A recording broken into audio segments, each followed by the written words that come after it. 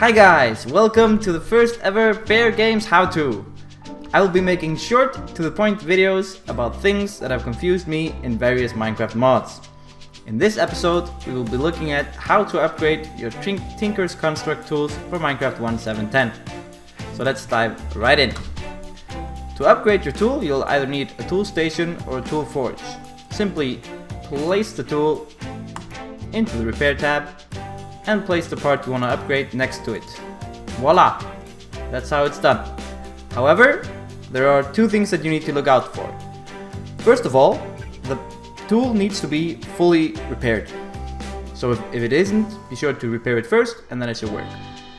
Second of all, the head of the tool needs to be made from smelted materials.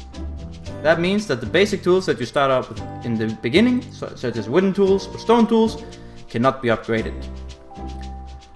And that's all you need to know. If you found this video helpful, be sure to subscribe for more useful tips.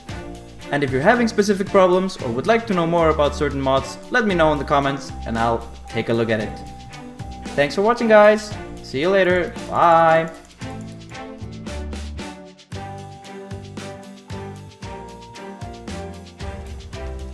Please! Okay, I'm on my way.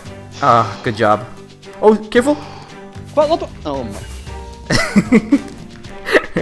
He spawned the TNT when he blew up. That's the worst thing imaginable!